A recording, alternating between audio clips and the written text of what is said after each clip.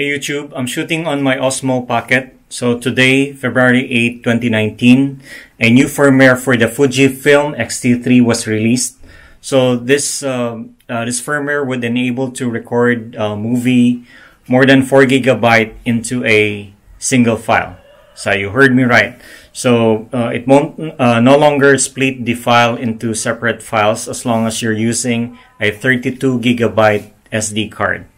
So the upgrade would be easy. You can simply copy the firmware into your SD card, or even using the Fujifilm camera remote application. It would take just about 90 seconds. So it's a good firmware upgrade, especially for those who are into video creation. So I'll be stopping this video to update the Fujifilm XT3 firmware. So that didn't take long. I was able to upgrade successfully the Fujifilm XT3 firmware.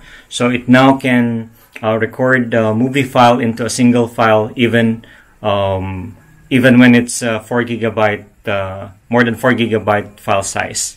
So this is a very good upgrade because I'm creating YouTube videos, and most of the videos exceeds 4 GB.